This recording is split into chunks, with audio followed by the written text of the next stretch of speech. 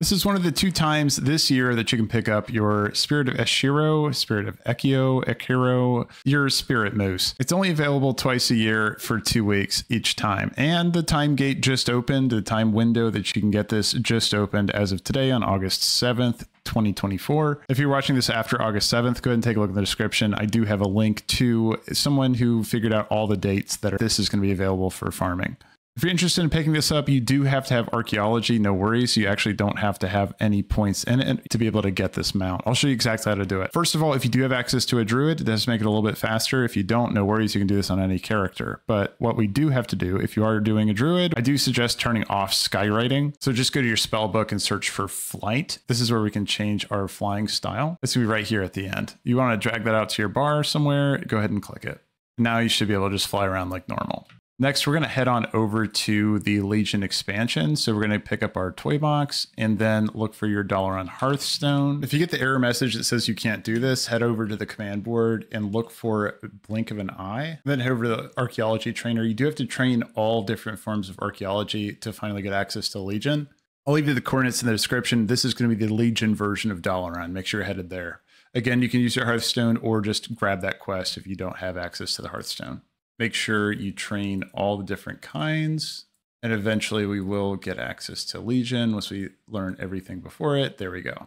Now that you learned all of them, you notice that you do have a new quest called the Right Path. Accept this quest and it's going to take you over to Highmountain.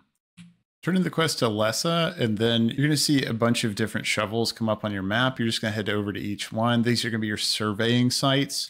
Head over there and then go ahead and put survey somewhere on your bar. You can put it anywhere. Just you're going to want it easily accessible. It's going to help you just be able to go through this a little faster.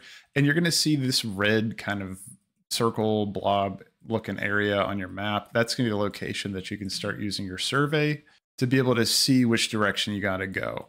Basically, the way Archeology works is just like this. If you see a yellow blinking light, that means that you're getting closer. You're not quite there.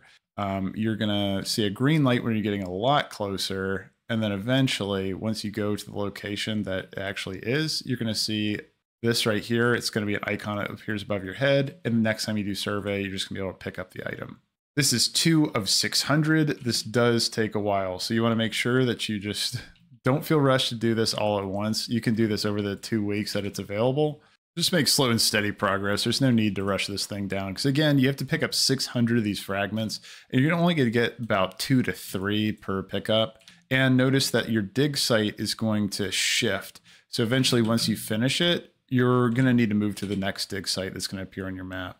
And you're not even guaranteed to always get the fragments each time that you pick up a new dig site.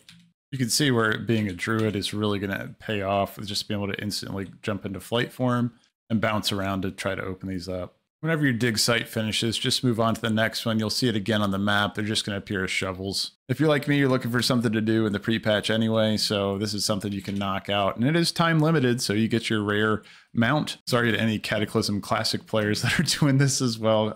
Yet another Archeology grind.